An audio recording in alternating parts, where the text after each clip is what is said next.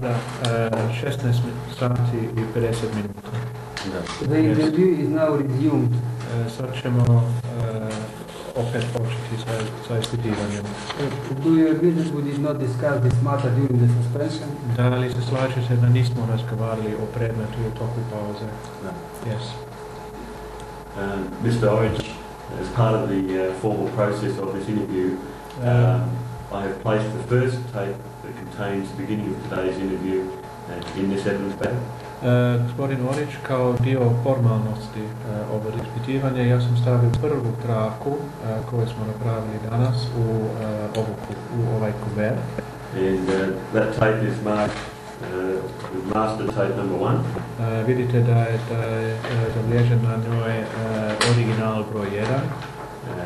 And I intend to seal this by folding it over and sticking the evidence bag. I sad ću zatvoriti, zapečatiti and I'm wondering if you could please sign across the edge of the seal to say it's been done in your presence. I ja bih samo volio da potpišete samo preko da se vidi da je to napravljeno u vašem prisustvu. And this will be the same procedure for every tape you use during this interview process. I mi ćemo koristiti istu proceduru za svaku traku koju imamo u toku ovog ispitivanja. We keep one of the other tapes as our copy, and you will get your copy at the end of the proceedings. Mi držimo jednu traku kao našu kopiju i vi ćete dobiti onda treću traku kao vašu kopiju. Is that clear to you? Je li to vama jasno? Yes. Okay, it's clear.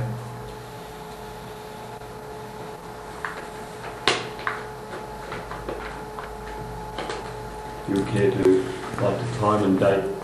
Možete potpisati molim vas sa datumom i sat koliko je sat.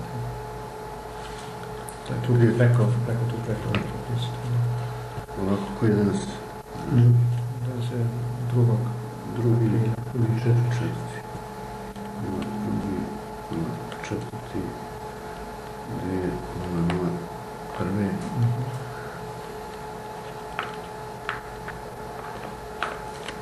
Čirilicom se potpisio. U Srbiji dugo godina živi radi, razumijete. Čirilicom se potpisujem, rekao, neobično nalazam se mala čirilicom, ali ja sam dugo živi. It's a bit unusual for a Muslim, but there you go. Before we continue on with the story, prije nego nastavimo sa pričom, just one or two things I'd like to ask you about this meeting, just very briefly. Ima samo par stvari koje bi ja samo vas na kratko htio pitati. We have a date that meeting occurred on the 20th of May 1992. Would that be correct? Mi imamo informaciju da je taj sastanak održan 20. maja 1992. godine. Je li to točno?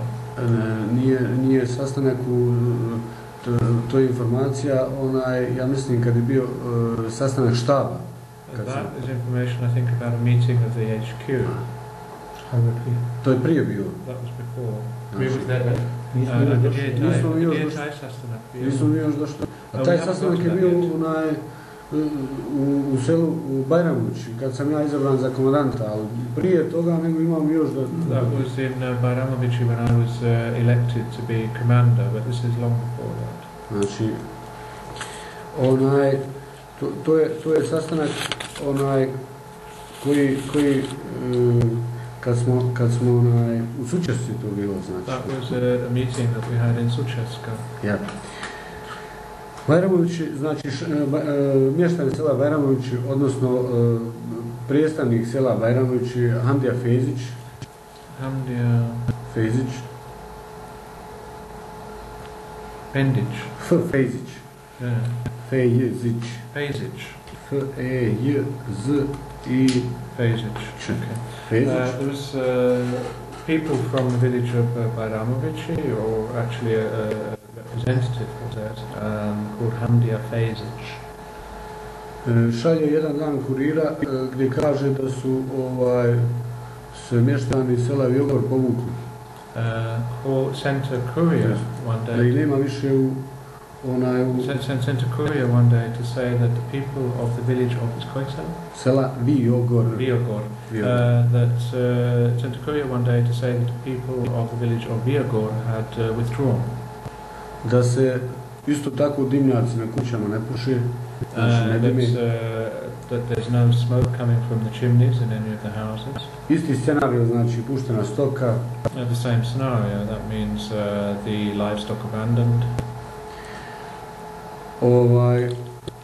Isto tako selo Orahovica, ne dime se više od đaci. Same thing with the village of Orahovica, again, no smoke coming from the chimneys. Kad je grupa koja je išla, sastavljena je bila iz mješovite, znači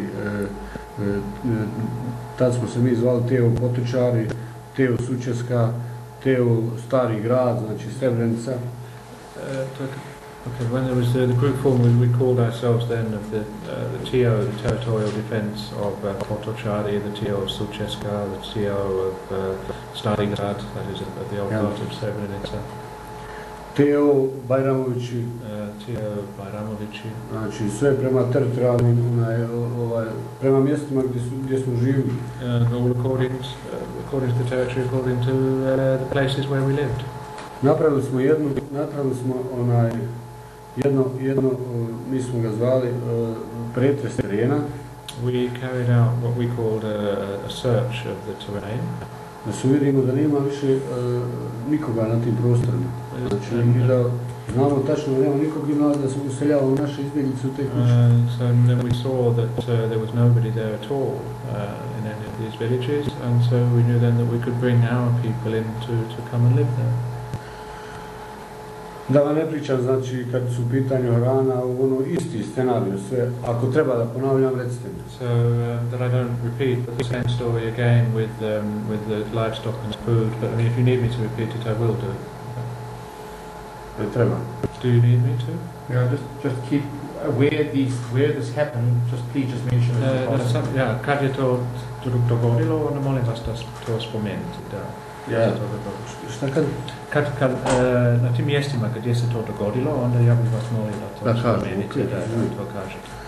Znači, isti scenarij, opet izbjeglice sa susjednih opština idu odmah u potragu za hranom, idu u potragu sad za odjećom, znači nema više ni odjeće, nema više prodavnica, nema ništa. So again, the same scenario as before, that the people from the surrounding municipalities would come into the villages then in searching for food and also searching for clothes, because there were no shops open anymore. Za obuću. For shoes.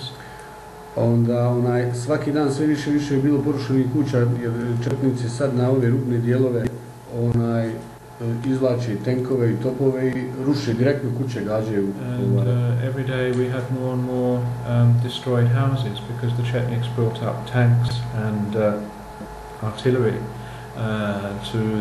to the crests at the top, and then were directly firing at houses to destroy them. Tako da odmah mještani u kojih su bila porušena kuća, oni odmah idu izvadi prozor, ako su četnici gađali u kuću pa sušli u prozor, jedan dio zida, oni idu, skidaju krov, pa skidaju ciglu, pa zazidaju svoju kuću i stave prozor, četnički prozor stave na svoju kuću da bi mogli da živi opet ponovno. And so if, for example, if someone had, the windows were broken on their house, then they would go and either take the bricks to brick the window up, or else take a window from the Chetnik house to replace it, so that they would be able to continue living there. Tokom čitavog tog ratnog perioda se dešavaju iste stvari, znači na svim terenima. During the whole of this war, this was happening. The same thing was happening in all areas.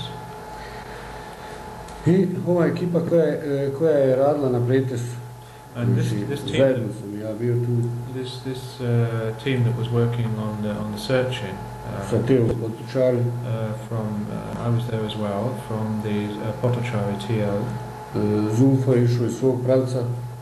Teo Sučeska. Zulfo came from his direction, that was the Sučeska TO. Aki Fustić je sa jednim dijelom svoje jedinice u toku noći prošao kroz četničke kroz grad. Znači, prebacivali su i došli su u selo Bajramović i Đoze, selo Đoze koji su bili, Đoze su bile raštrka, Đoze, Đozići, Đozići, jest, I na kraju. Đozići. Đozići, oni su... Okay, and Asif came from, together with a few of his fighters from, a few of his people from Starigrad. They went through the town of Srebrenica, around the outskirts of the town of Srebrenica at night, and managed to get down to Bajramovići, and then from Bajramovići onto another village called Đozići. That's D-Z-O-Ž-I-Č-I. Oni su, Đozići su bili raštrkani u odnosu na selo Bajramovića gdje je bilo nekih 40-50 kuća na jednom mjestu.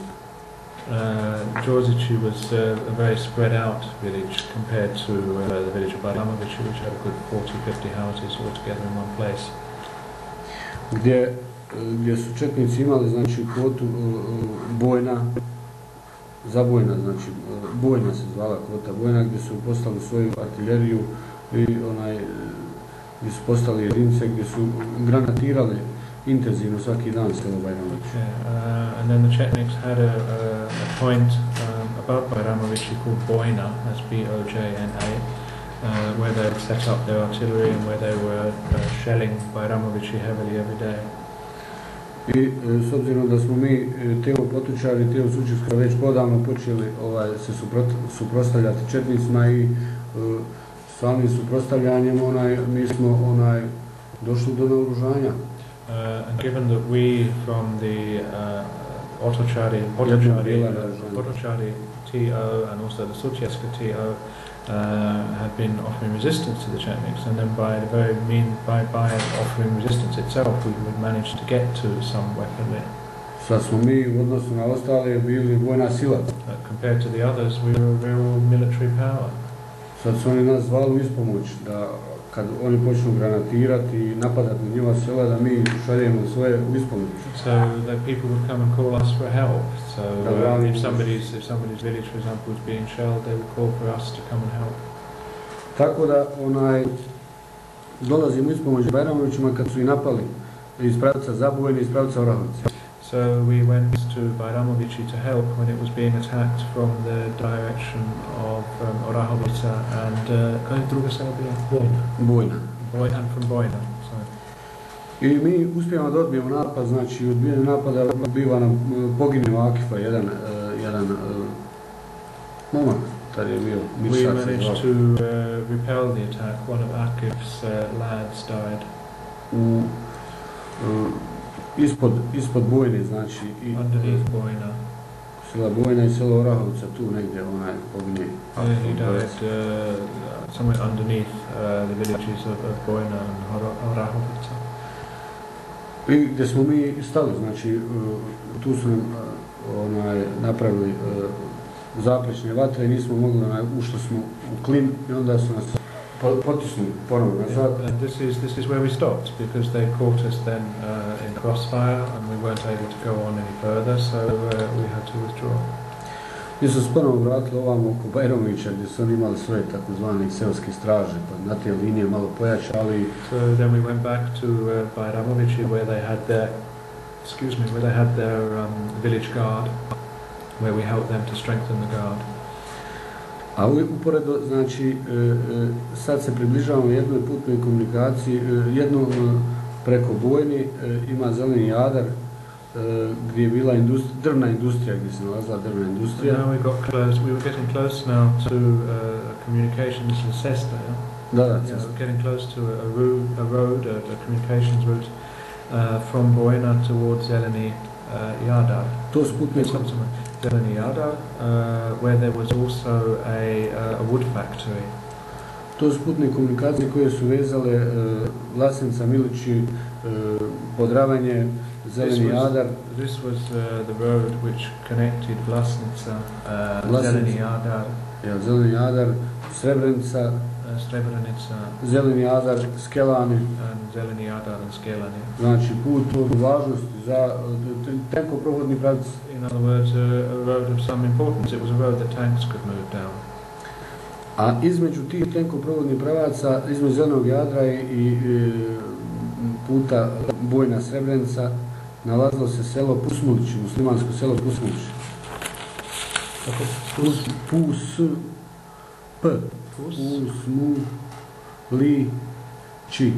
Pusmulići. Yes. And so between, između Zelenog Jadra i... Između Zelenog Jadra, Orahovice i Bojne. Okay, so between Zeleni Jadar, Orahovice and Bojne, there was a Muslim village called Pusmulići, that's Pusmulići.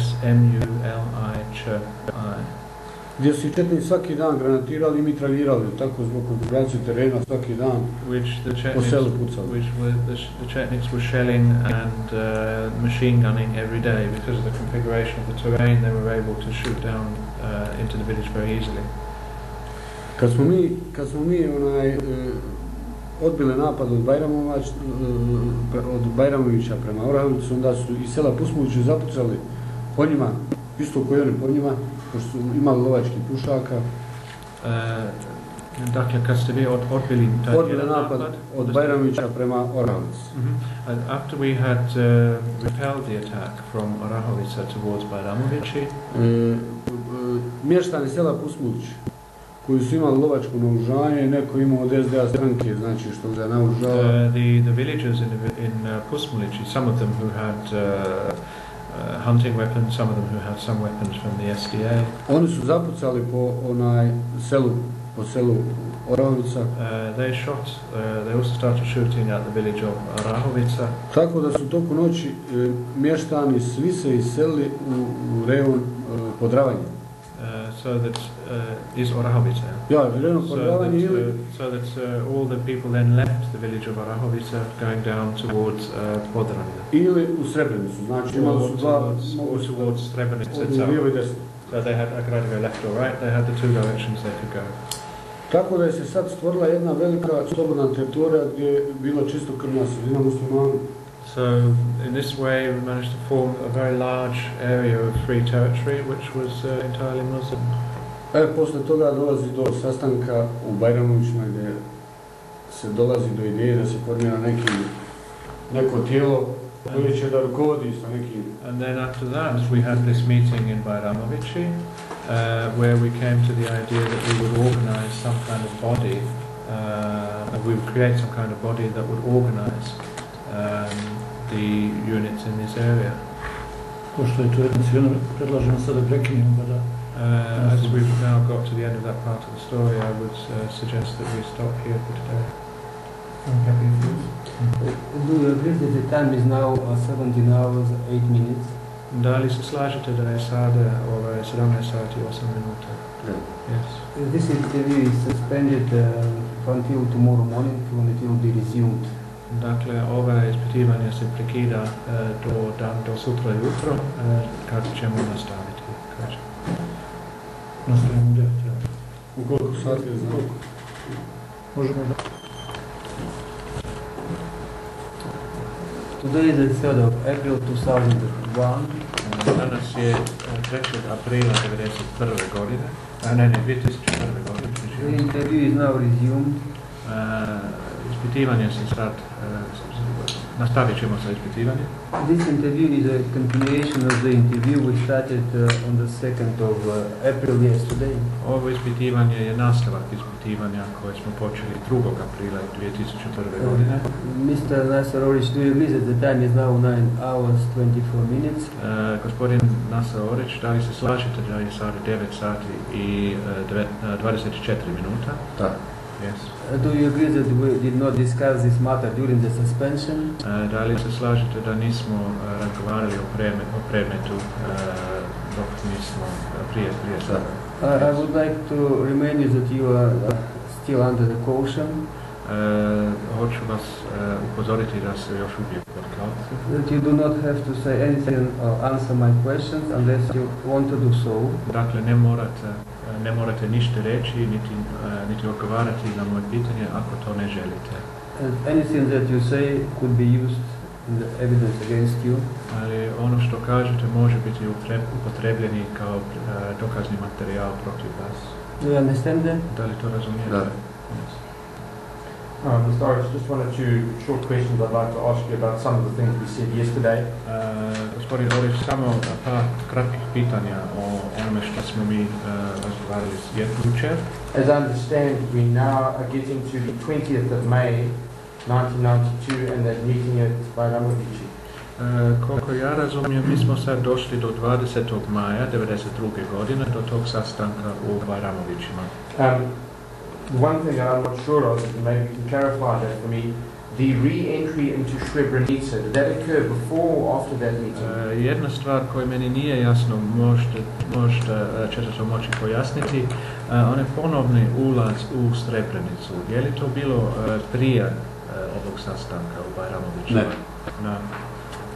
No. What do you mean, after or before? It wasn't. Da li mislite da nije bilo prije? Je li to bio prije ili poslije? Posle, ulazak u Srebrenicu je uslijedio posle tog sastanka, znači. The entry into Srebrenica took place after this meeting.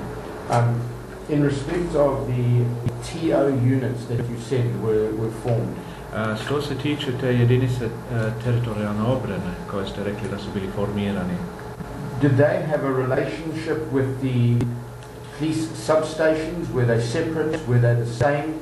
It's just not clear to me about that. Nije mi jasno njihov odnos sa tim ispostavama, policijskih ispostavama po selama, dakle po mjesnim zajednicima. Da li su oni bili isti ili da li su oni bili vezani nekako ili potpuno drugačiji ili kako?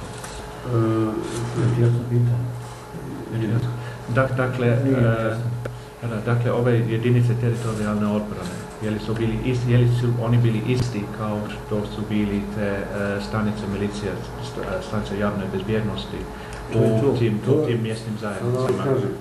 Jedinice teritorijalne odbrane nisu postojale, znači stanične ispostave policije su prerasle u teritorijalnu odbranu zajedno sa mještanima, znači nije bilo dvije institucije, bila je policijska... There weren't two institutions. There were not. There weren't two institutions. The police substations grew into the units of the territorial defence as the police substations were joined by the local population. Okay. The other issue was the police substation and or as it grew into the TOs. Were they in any way directed by the local district councils? Te stanice javne bezbjednosti po mjesnim zajednicima i kako su oni poslije narasle u teritorijalne odbrane, da li su mjesne zajednice imali nadzor nad njima? Da li su mjesne zajednice imale nadzor nad... Did the local councils have control of the police substations? Yeah, well, substations and then the TOs. I onda poslije teritorijalne odbrane, da. Nisam shvatio pitanje, kako mislite nadzor? Mjesna zajednica, da li imala nadzor nad stanicom javne bezbjednosti? Da li su oni izvršili kontrolu nad tim, nad stanice, da li je mjesna zajednica izvršila nekakva kontrola nad te stanice javne bezbjednosti? Znate li šta je mjesna zajednica? Do you know what this local district council is? No, the ones that you mentioned yesterday. No, do you know what stanovništvo koje živi na tom prostoru, na određenom prostoru. These are the people living in this specific area. Znači, stanovništvo koje je živjelo na tom prostoru i policija koja je živjela isto tako i radila na određenim, koja je bila smještena u osnovnoj školi Potočari. So the people of this local district and the police substation were working then together. The police substation that was based in the primary school in Potočari. Znači to stanično odeljenje policije. This was a police detachment. Sa sjedištem u Potočarima, ono je imalo zadatke. With the one that had its seat in Potočari, it had certain tasks. Od stanice javne bezbjednosti Srebrenica. Which it received from the police station in Srebrenica. Da zajedno sa mješovitim sastavom, znači i Srba i muslimana policije, that form a mixed group that is together with Muslims and Serbs together. Obezbedi, to jest da preventivno djeluje na određenom terenu, to jest na određenoj mjesnoj zajednici, kao što su bili Potočari. That it would provide security to a certain area, and this was the area of this local district.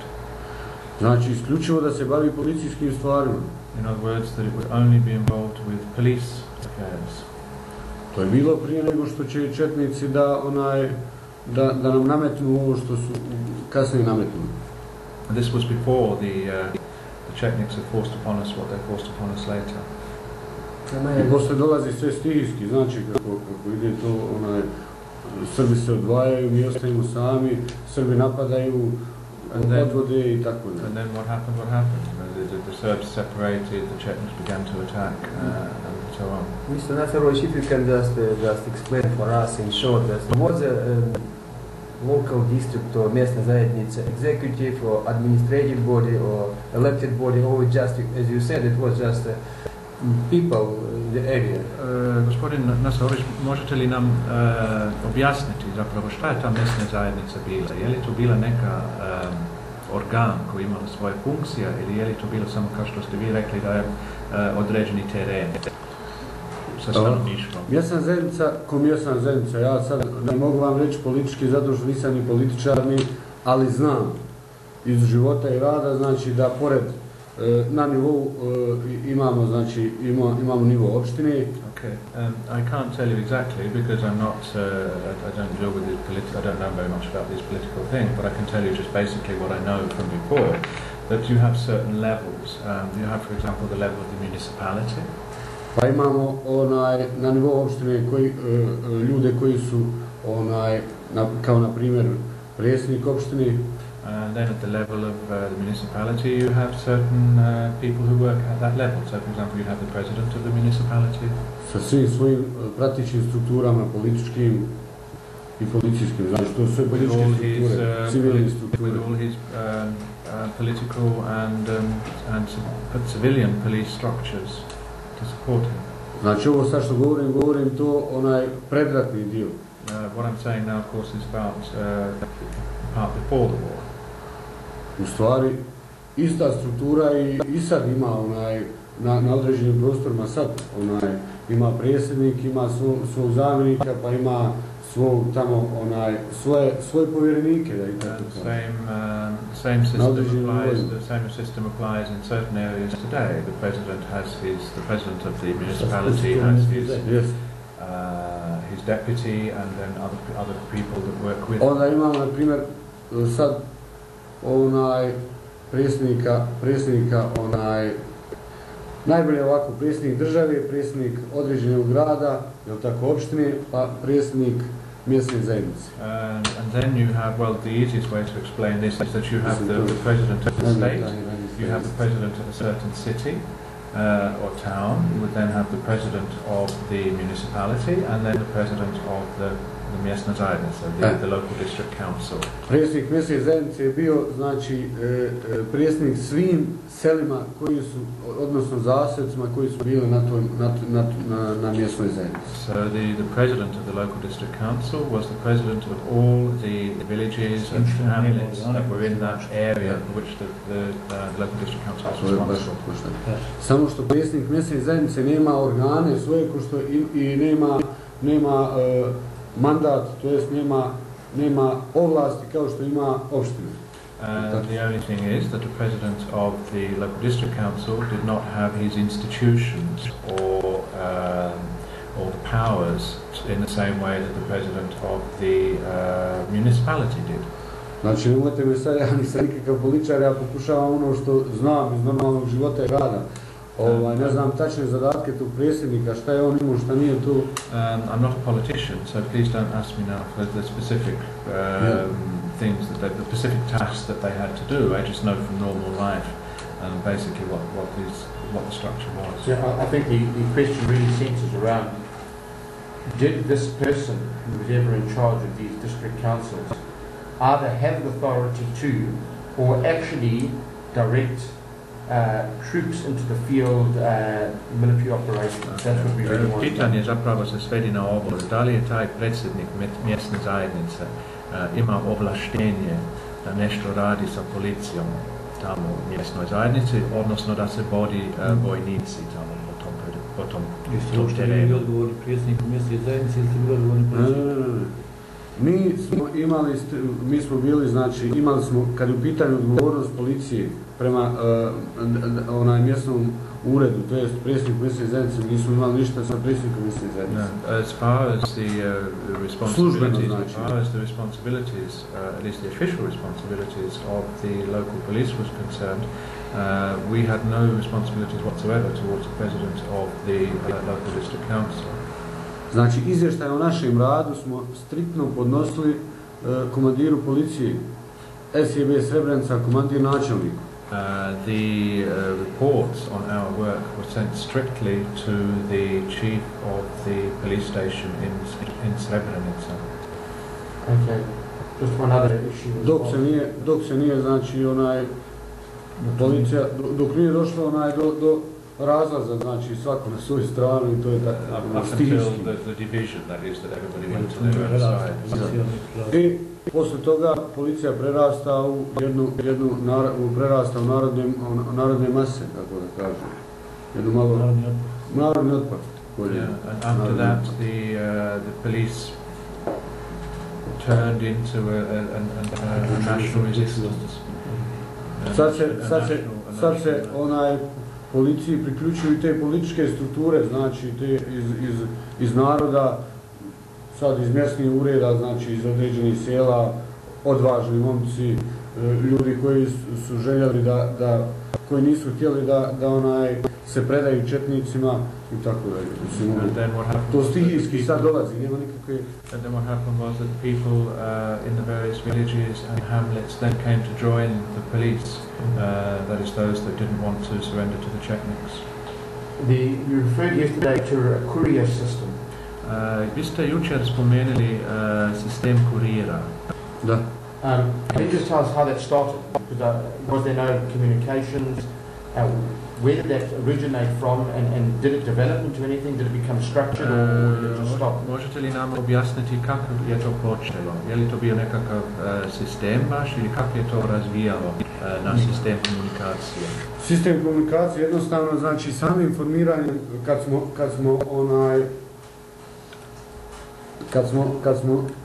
kad bi se razišla stanica javne bezbednosti, znači kad smo prešli kad su narodi, znači mještani određenih sela se pripojili policijskoj ispostavi, onda smo bili malo većoj grupi, znači. When the people from the surrounding villages and hamlets then joined the police substation, we were then a larger group.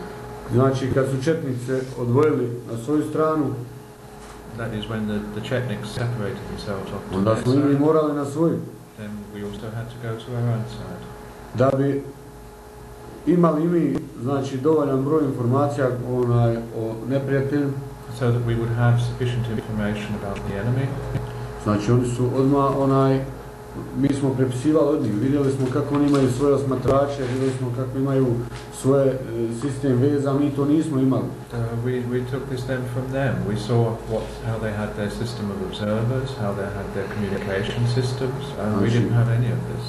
Sistem obavještavanja je bio striktno kurirska veza, znači zadužimo čovjeka, ako treba da prenesemo iz, na primjer, Donjih Potočara neku poruku seoskoj straži u Gornjim Potočarima.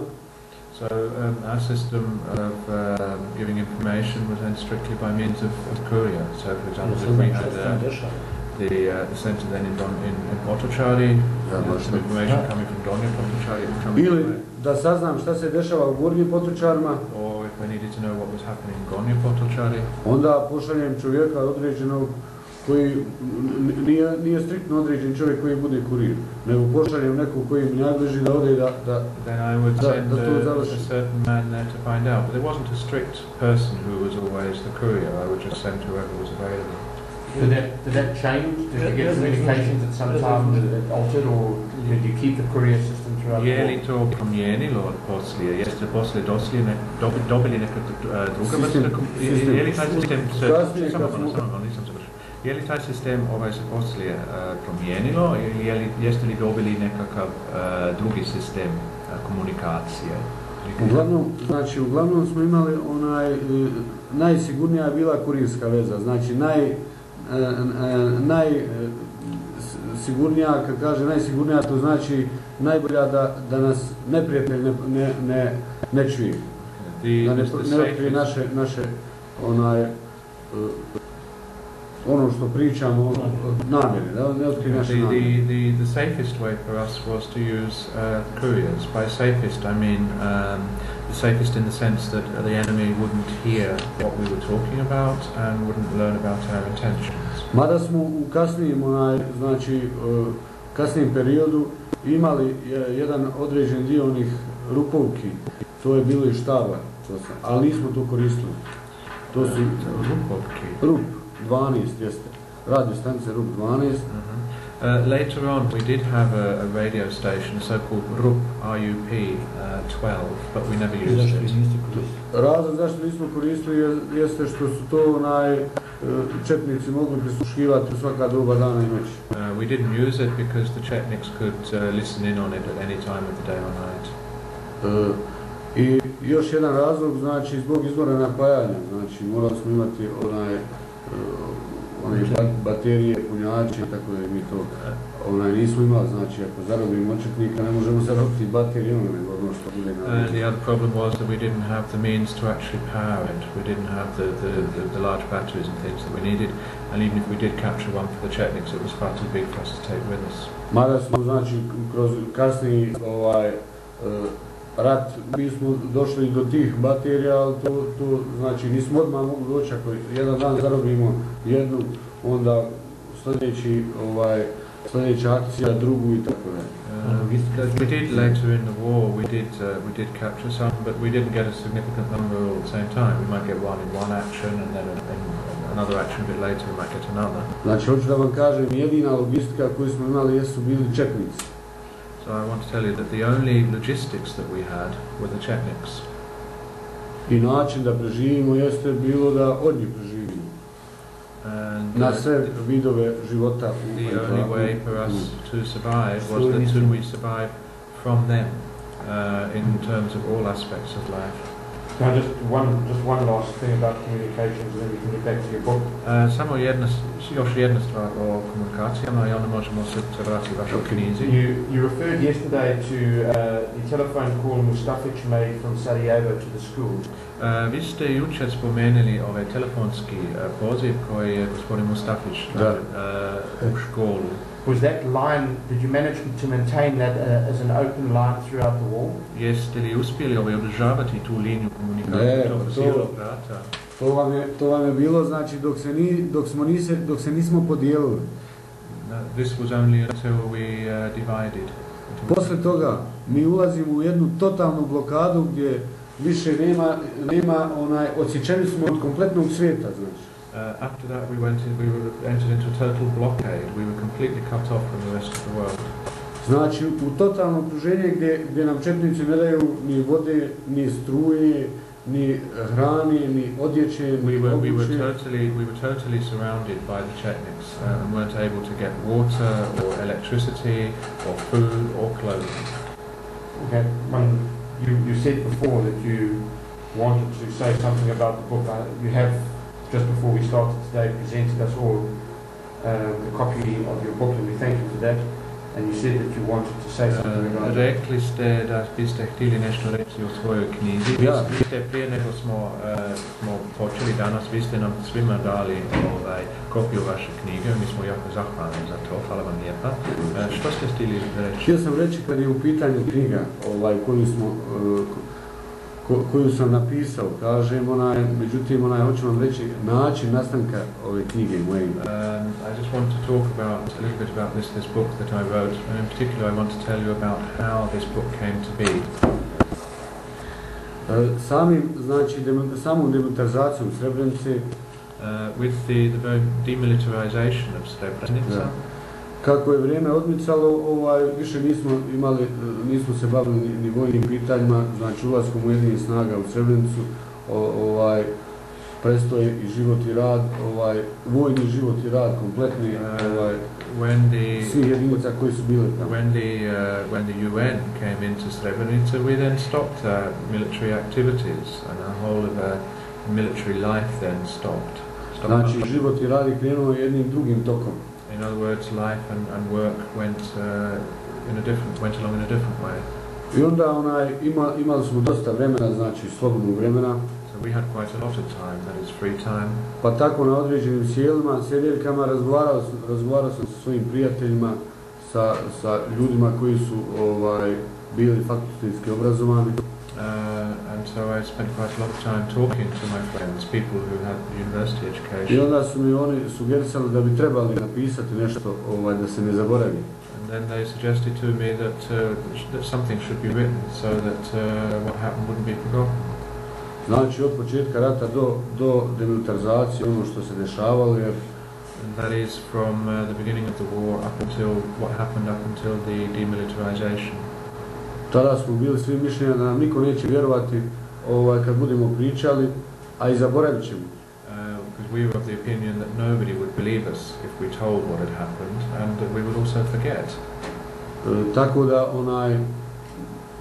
donijeli smo odluku da trebamo da napišemo neki materijal, neku knjigu. So we made the decision that we needed to write a book and some kind of materials, collected materials. S obzirom da je Naser Orić bio komandant sinonim otpora, and given that Naser Orić was the commander of the resistance forces, oni su meni rekli, Nasere, napravit ćemo knjigu da je ti napišeš i tako dalje. We'll say, Naser, we'll do it like this, we'll do the book like as if you had written it. To jeste kao da sam ja napisao. As if I had written it. I onda smo počeli, zadužili smo znači ljude na terenu da prikupljaju podatke. So we gave people in the field the task of collecting the information. Znači, svi ti podaci koji će biti sa terena, kako je ko živio i radio na određenim terenima i prostorima. So in other words, the information of who was living and working in what way in the various parts of the field. Jer smo bili takvog mišljenja da približno najzdraviji materijal će da bude baš od tih ljudi koji su živjeli i radili, koji su bili u žiži živanja. Because we thought that the healthiest material would come from those people who had actually been in the center of all the events, who were living and working in those places at the time. I onda smo počeli sa tim prikupljanjem, sa tim materijalima, šta je ko imao, oni su donosili na odredište, zadužili smo jednog Mašić Nijaza, koautora, Mašić Nijaz.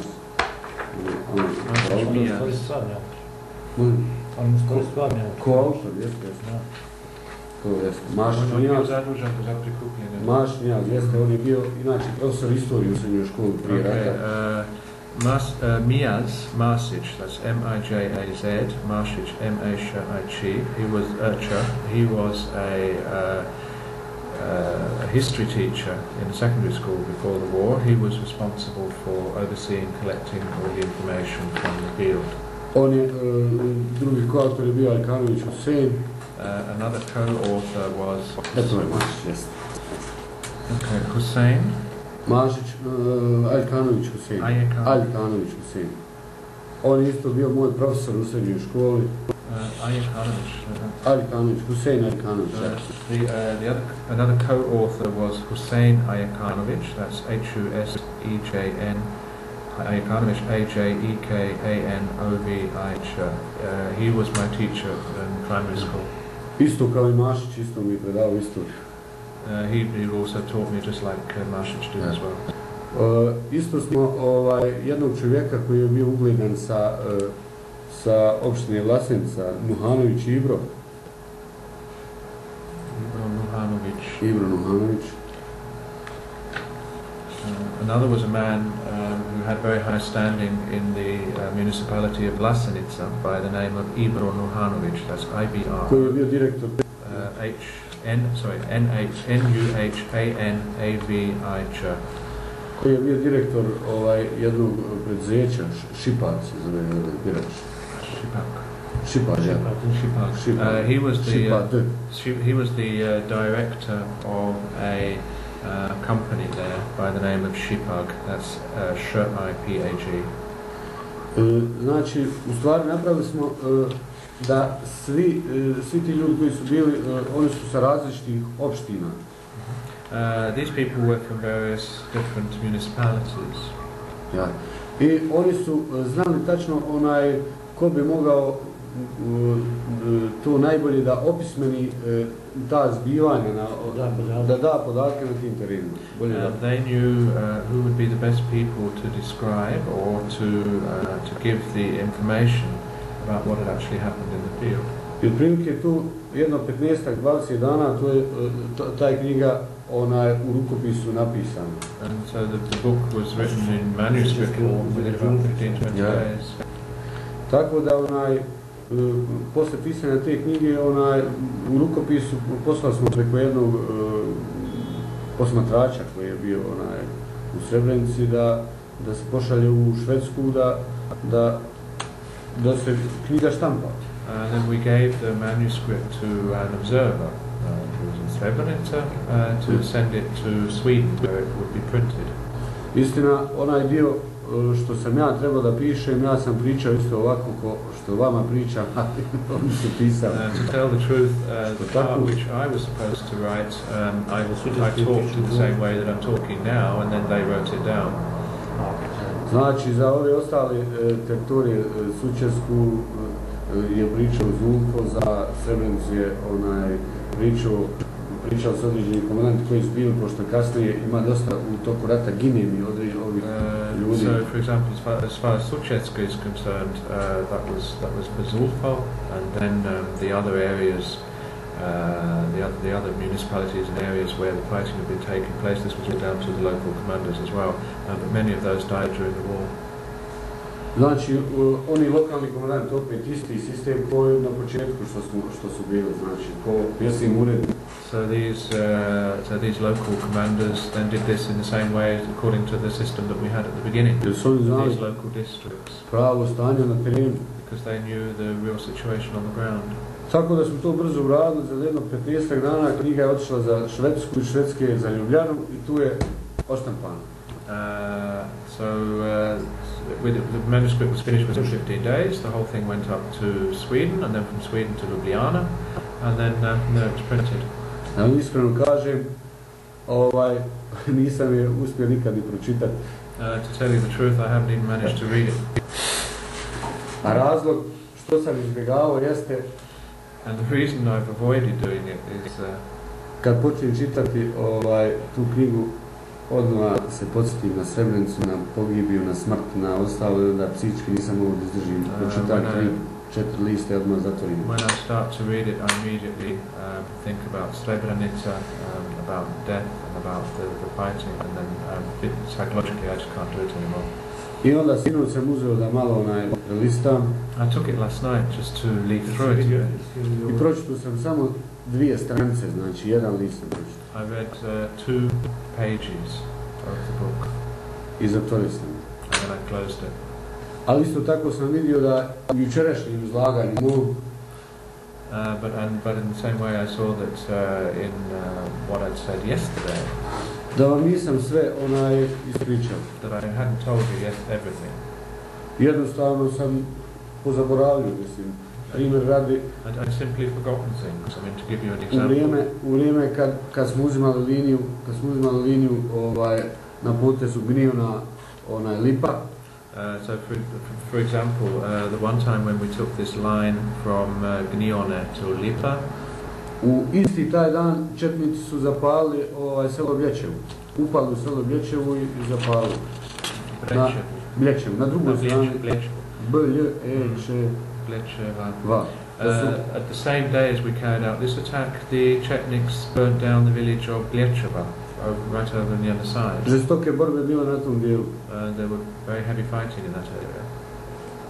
Znači, nemojte mi zamjeriti ako nešto zaboravim, i ja isto tako ne znam da li su svi podaci tačni, pa da se vežete za ovo da kaže to je tako. So in the same way, please don't hold it against me if I forget things, and at the same time, please don't tie me down to everything that's in the book. Ako mene su lagali ovi što su pisali, onda, a vjerovatno su malo i uveličali zbog, svi su gledali uveličaju svoj život i rad zbog kasnije čitanja tih knjiga, znate kako tu istorija reći. If they lied about me in the book, or if they exaggerated the things that were happening, because you know how it goes, people always exaggerate things a little bit to make their own role seem larger than it really is. Pa su malo i mene tu najviše su mene uveličali. They exaggerated my role most of all. Can we just explain to him, we're not here simply to try and catch him out on incidents and dates. That's not the purpose of us. Hoću vam objasniti da nismo ovdje da bismo pokušavali napraviti zamku nekako. Što se tiče datume i stvari su sve zaboravljene. We're interested what you remember.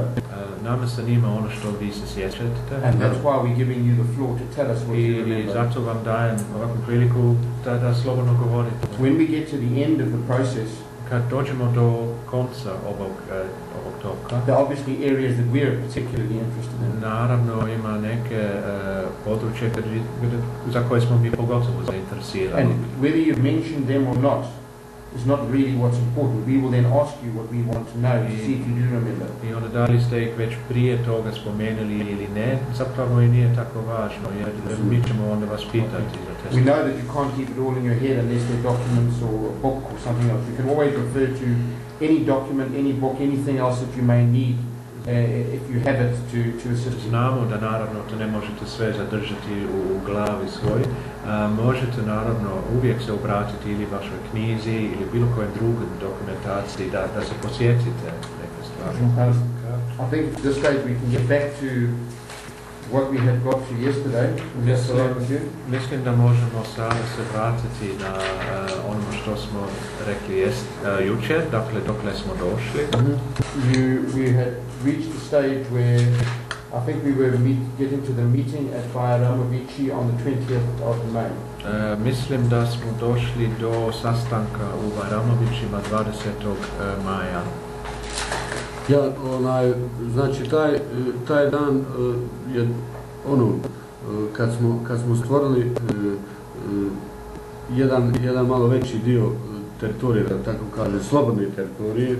So that day when we had created a rather larger area of, let's call it free territory, koja je bila slobodna teritorija po znake navoda. Znake navoda, znači slobodna teritorija koja je bila u totalnom okruženju. Yeah, this was a free territory, almost in inverted commas, because it was completely surrounded. Znači, unutar samog okruženja mi smo stvarali slobodnu teritoriju. So, in other words, in the middle of this complete encirclement, we had created this free territory. Znači, morali smo znamo tačno unutar tog okruženja gdje smo mi i gdje su Srbi. We had to know exactly within this complete encirclement where we were and where the Serbs were. Tako da kad smo to uradili, onda smo vidjeli da smo opet u okruženju. Znači kad je to bilo čisto između nas, onda smo vidjeli da oko nas ima neko. And then we saw that we really were completely surrounded when we saw that it was all clear amongst ourselves, that they were all the way around us. Pa onda smo znači graničili smo se sa opštinom Bratunac, pa sa opštinom Vlasenca, pa sa opštinom gore, sa opštinom gore Žepa je tad bila isto, to je bilo.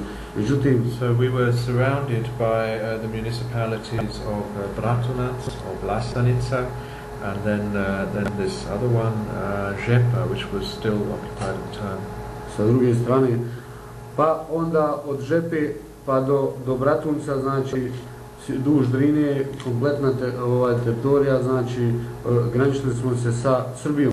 And then from Žepa all the way around to Bratunac, all the way along the line, we were on the border with Serbia itself.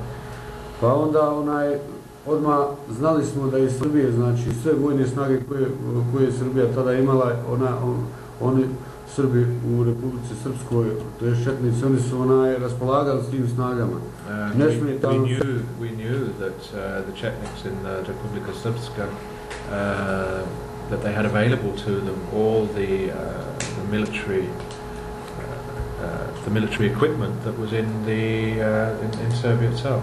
Znači nesmetano su ulazili, tenkoprovodni putevi su bili, znači pravci iz Srbije su mogli doći, dešavalo se da dođe da na primjer so they were able to come in. The roads were open to tanks as well. Tanks were able to pass along most of these roads, and they were able to bring in them whatever they wanted to.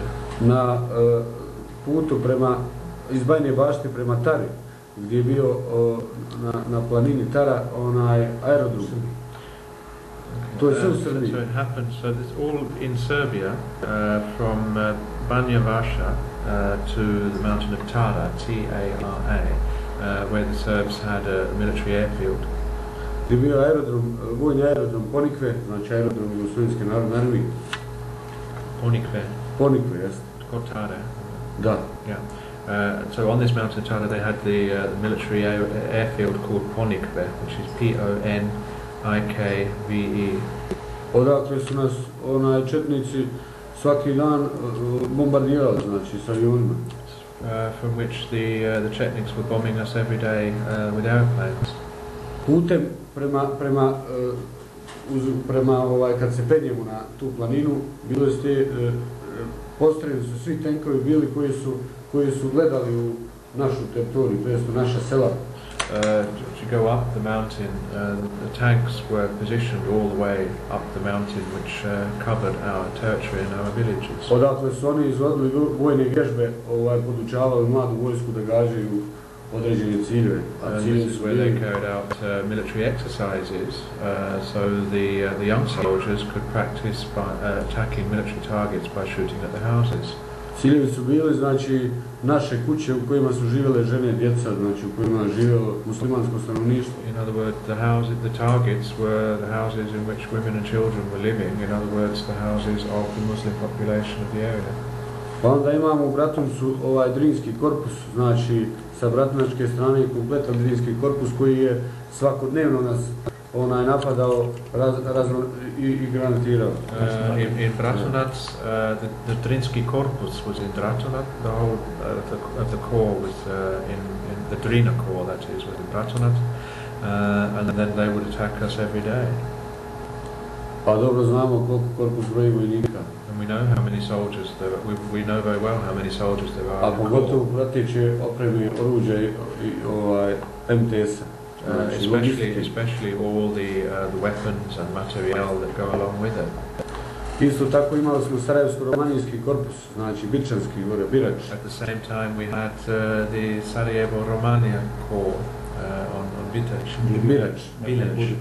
Znači sa područja Vlasenice, od Hanpijeska pa Vlasenica, that is from the area of Vlasenica and Hanpijesak. And Bilić. I plus ove paravojne jedinice koje su bile, znači naše komšije. Plus the paramilitary formations, that is our neighbours. I ostali dobrovoljci koji su dolazili širom Srbije koji su bili plaćenici, znači. I iz Rusije je bilo. And then the other volunteers that came from all over Serbia, who were paid, who were mercenaries in other words, and from Russia as well. Ja. Tako da znali smo s kim imamo posla. So we knew who we had to deal with. Ali nismo imali izbora. But we had no choice. Morali smo da živimo. We had to live. I onda dođe do tog sastanka i onda sve imajući to u vidu kažemo da mi ovako, pošto jeste, moramo sad da napravimo jednu jednu organizaciju, tad kad smo pričali, mislili smo da smo napravili jednu organizaciju. And then when we had this meeting and then we saw what the situation was all over, we decided that we had to form an organization. In other words, that we had to be organized. Pa smo sjeli u Bajramovićima i onda smo rekli. Ko je sjeo? Ja. So we all sat down in Bajramovići and... Znači, svi komandanti mjesnih zajednica, to je teritorijalni odbrana. That is all the commanders of the local district councils. That is what have now become the territorial defence. Znači isto više mjesne zajednice, sad su TO, teritorijalne odbrane. So these were no longer now the local district councils. These were now the TO. Pa imamo TO Sučeska, TO Potočari, TO Odsad, TO i tako dalje. So these were the Sučeska territorial defence, the Potočari territorial defence, the Odsad territorial defence, and so on. This is just to give you some examples. TO Bajramovići, TO Kazani. Also we had Bajramovići TO, Kazani TO, TO Vrečeva. I tako, znači sva ta sela koja znam da ne nabrajam, to je sve bilo tako TO, sve po zasjevcima, malte ne je bilo gore u tim dijelovima. So in other words, all these villages, so that I don't list them all now, all these villages basically had territorial defence units, and even some of the hamlets themselves did. I kad smo sjeli onda su šta ćemo, koga ćemo za komandanta. And then when we all sat down and we all said, well, what are we going to do now? Who are we going to have as our commander? Jedan od njih je predložio usto je rekao je Bečir Bogilović i zajedno sa Zulfom Tursunom. Bečir Tursunovićem, ja. Tursunović. Bečir Bogilović. Jeste. Bečir. Bečir Bogilović. On je ustao. Bogilović. To je stari jedan policajac koji je bio u TO Sučeska. On je bio predložen onda? Ne, on je sjedio, on je predložio mene da budem ja kao komandant. Okay. Then a man by the name of Bečir Bogilović, that is B-E-Č-I-R, and then Bogilović, B-O-G-I-L-J-O-V-I-Ć, who had been a policeman before, an older man. He stood up and suggested that I be made commander. Ili je Zulfo Tursunović, znači od njih dvojice jedan je, ne mogu da sjetim, ali znam da je od njih dvojice jedan ustao prvi. Perhaps it was Zulfo Tursunović, I can't remember now exactly, but I know that it was one of those two. Ostali su odmah jednoglasno, bez obrazloženja rekli, Naser će biti. And then all of the rest of them unanimously said, without any kind of thinking or anything, yeah, Naser will be it. Tu je bio Jaki Fustić. Jako Fustić. Aki Fustić. Inače, moj učitelj iz osnovne škole. Aki Fustić was there as well. That's AKIF P-U-S-T-I-Ć. He was my teacher from primary school, one of my teachers from primary school. Ja sam rekao, ljudi, nemojte da ja budem komandant. And I said to them, people, don't let me be the commander. Ja sam tu najmlađi od vas. I'm the youngest of all of you.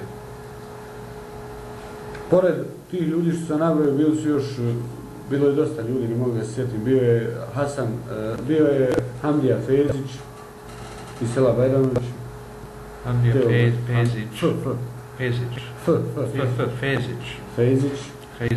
Pa onda je bio... There was several other people there as well, including Hamdija Fezić, that's H-A-M-D-I-J-A-F-E-J-Z-I-Ć. Pa onda je bio Ševket Đozić. Ševket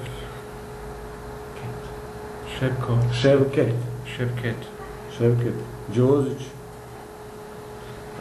Ševket Đozić was also there, that's Š-E-V-K-E-T, and Đozić, D-J-O-Z-I-Ć. Ahmo Tihić.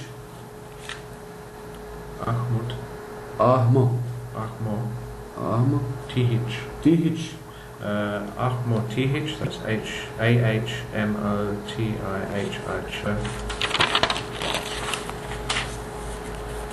Iako zaboravili se imena, ne mogu. Znam lika, ne mogu ime da se sjetim. I know faces, but I can't remember the names. Kasnije bio povjerenik u Srebrenici, on je isto završio fakultet. The other one there that did the university. Bilo je još dosta ljudi, ne mogu da se sjetim You imena. can get them at a later date. To možete nam kasnije dati. I oni su obrazložili, rekao Nasere, ti si pružio prvi otpor. And they said, well, Naser, you were the first one to offer resistance. Četnicima i zaslužuješ da budeš prvi među nama. The first to offer resistance to the Chetniks, and you deserve to be the first amongst us.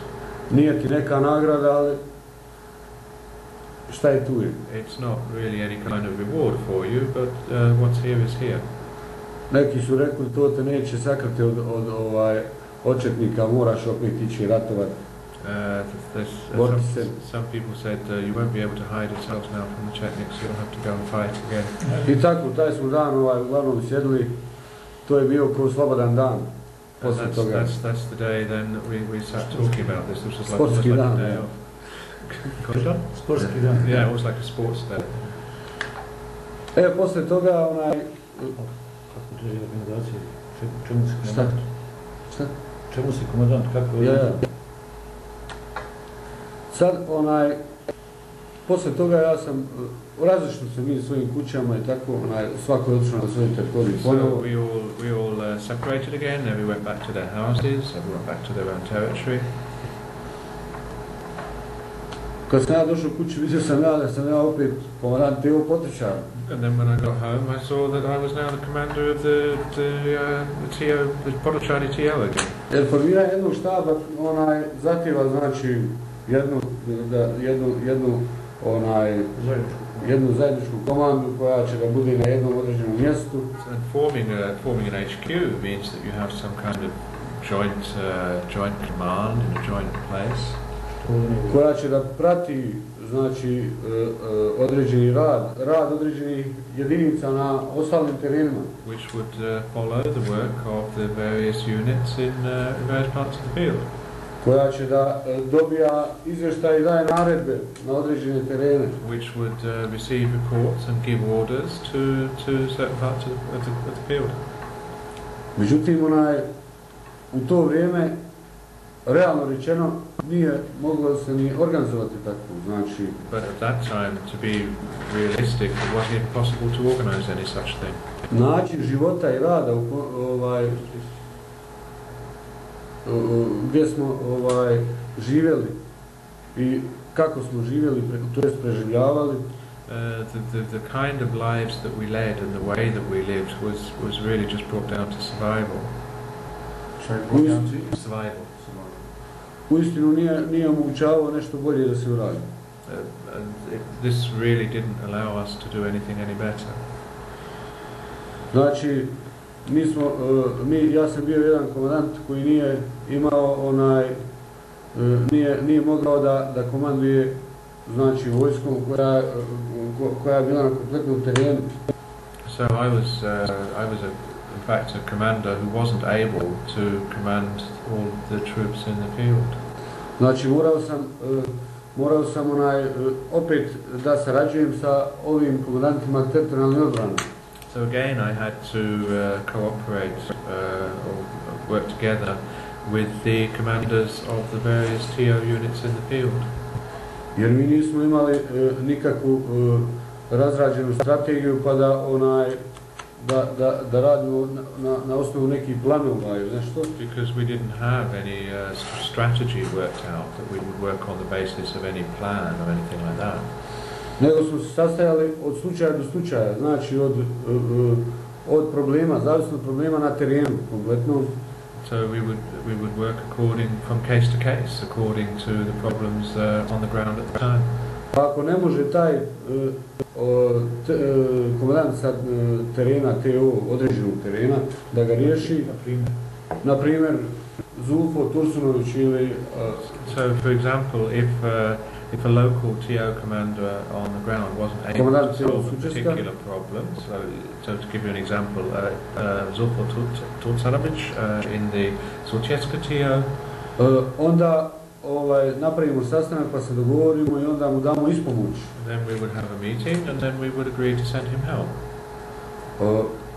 koliko je ko mogao iz određenih teritorijalnih odbrana da pošalje njemu ispomoć ako je napad ako se trpi najveći napad na liniju odgovornosti Zulfeta Sunovića, to jest na teritorijalnu odbranu Sučeska. So other people would then go to help him if he was, if the heaviest attacks were there in his area, that is in Zulfeta Sunovic's area of the Sučeska TR. Znači, hijerarhijska ljestvica, linija komandovanja se uopšte nije promijenila da sad ja kao komandant imam uvid u te u Sučesku, šta se radi, šta se dešava, kako se vrši organizacija. So the lines of command as such were not really there that I would be able to command exactly what was happening down in Sučeska. Znači brojno stanje vojnika, naoružanja, to ja kao komandant nikad nisam imao, niti sam mogao postrojiti vojsku dok nije, nisam postrojio nikad. So things like, for example, the number of soldiers or the number of kind of weapons that they had, I simply didn't have this information, so I wasn't actually able to deploy the troops. Do same, znači, demilitarizacije uvijek su formacije bile bataljonskog, bataljonskog seoskog sastava, znači po selima. Right up until the demilitarization, everything was done on a village level of battalion, or I say battalion, I mean really on the basis of village guards. Kad razgovaram sa primjera radi nekim od komandanata teritorijalne odbrane. So to give you an example, with one of the commanders of the territorial defense. Pitam ga koliko ima vojnika na liniji, pošto smo već formirali linije od četnika. I would ask him how many soldiers have you got on the front line, because by then we had already formed our front lines against the Chetniks.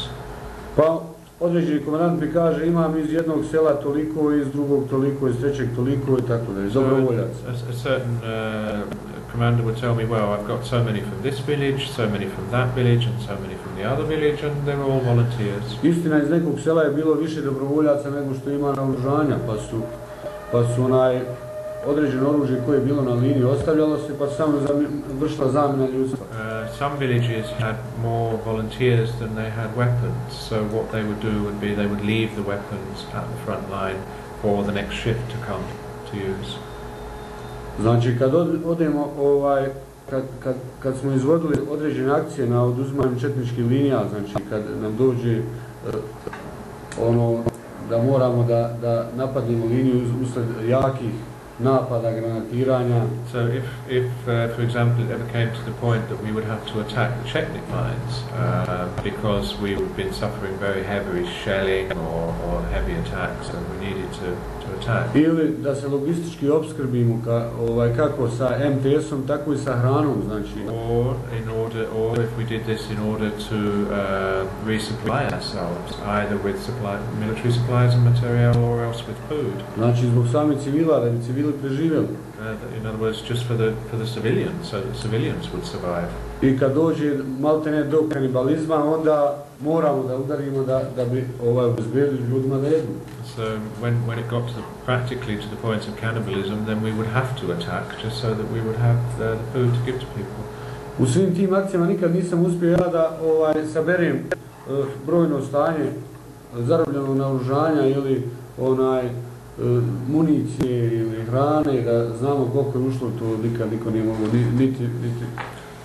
In all of these actions, I was never able to see how much weapons had been captured, what food had been captured, or munitions. This was just all on the local.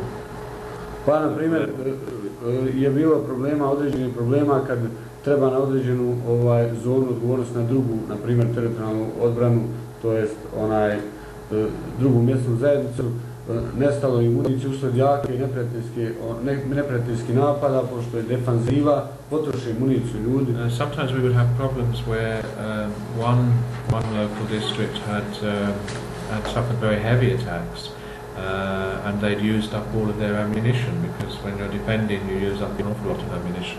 Onda komandant Teo pošalje kurira i kaže Nasere, ja nemam, nestalo mi municije, gdje vidi da mi pozajmi, da mi daju ovi iz drugih. Then the local commander would send me a courier and say, Naser, I'm running out of ammunition, can you lend me some, or can you get some from the other local units around us? Onda ja šaljem kurire po svim tim TO-ima. And then I would send a courier to all these local territorial defences. Oni sakupe ove komandante iz ovih sela, iz svakog sela. These commanders then from the villages, from each village, would collect. Objasni im problem, šta je problem, da ako ne sakupe određen broj municije, da četnici mogu provaliti tu i da će doći u njemu mjestu zajednicu. And then after I'd explained to them that we had to collect the ammunition, because if we didn't collect the ammunition, the Chetniks would break through, and then they would be here in this local area as well. I onda oni određeni broj municije sakupi i onda donesu meni, ja pošaljem tamo i to je tako. And then they would collect a certain amount of ammunition.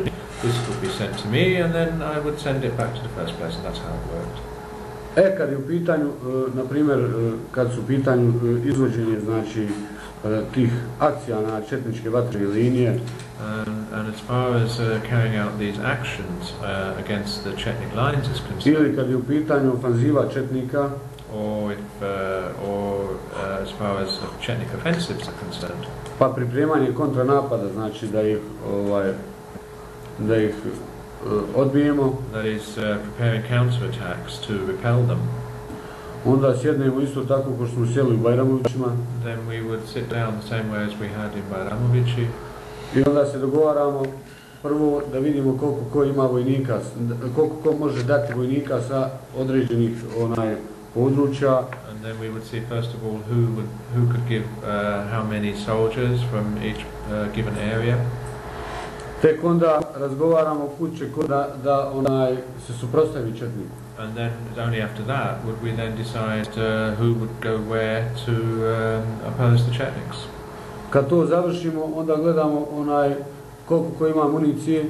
And then when we finished that, we would see who had how much ammunition. Da bi onda pokušali da ravnopravno podijelimo, znači između svih tih, između se ti koji idu da se suprotstavi četnicima. So that we could then share the ammunition out equally amongst all the units that were going to oppose the Chetniks. Da to bude ravnopravno. So that it would be equal. Međutim, opet lokalistički, duh. But again, this local spirit, it's local. Svako voli da malo sebe sačuva više da ima. And everybody wanted to keep a little bit more for themselves. Ali uglavnom tu smo bili malo više jedinstveniji nego jer se radilo o našim životima, znači. But nevertheless, in this area we were more united because it was a question of our lives. Znači, u odnosu nego kad zauzmemo određenu materijalnu liniju, onda nastane otimačina i prikrivanje, svako prikriva municiju sebi. So whenever we would take the opposing lines, immediately people would start taking the ammunition and hiding it on themselves and putting it away. Svi ti od komandanata se bojali ostaće oni bez municije, njegova vojska, pa će probiti četnici u njihova sela i pobiti civile. Because the commanders were worried that they would run out of ammunition when they were fighting the Chetniks, and the Chetniks would then break through into their local areas, and this was justified. Jer čovjek, na primjer, određeni čovjek iz određene mjesne zajednice krene i napadne na rov i uskoči u rov i ubije četnika i ostane mitraljez. So, for example, if a certain soldier from a certain area would jump into the Chetnik trenches and kill a Chetnik and capture a machine gun. I red je da taj mitraljez ide u selo odakle taj čovjek koji je poginuo na tom mitraljezu. And then it's only fair that machine gun goes to that village where the man might have died getting it for the village. Da bi taj mitraljez čuvao selo. So that the machine gun would then protect the village. Dešavalo se nekada da određeni komandanti ne pošalju određeno oružje u to selo, pa onda posle bojkotuju sljedeću akciju, neće seljavac, oni i drugi da idu zato što se nije ravnopravno podijelilo oružje. Sometimes it would happen that local commanders of units wouldn't want to go into action because the ammunition had not been shared out equally. Tako da su te stvari, moralo se gledati na to baš čitavo vrijeme dok smo bili u tom okruženju. So you have to look at these things. So that's basically how it was the whole time that we were encircled. Jer čisto vojnički da smo se ponašali, nismo imali ni uslova, a ni izbora, znači for us to behave in a purely military fashion, we didn't have either the means or the choice to be able to do that. To je to. And that's it. Just a moment, sir. Samo malo molim vas. To agree that the time is now 10 hours 25 minutes. Da li se slažete da je sada 10 sati i 25 minuta? Da. This interview is suspended for the purpose of having a short break. Sada ćemo prekinuti ispitivanje da imamo kratku pauzu. Okay.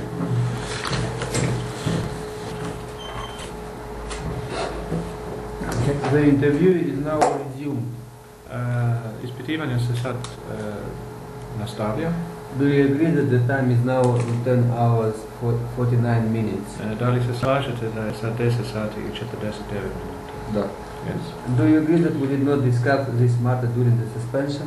Da li se slažete da nismo razgovarali o ovom predmetu u toku pauze? Yes. Okay, Mr. Orić, you were talking about how you managed to arm yourselves, getting your logistics, how the logistics that were gained from the Serbs were distributed, and you also explained that you didn't really have the ability to act in a proper military way.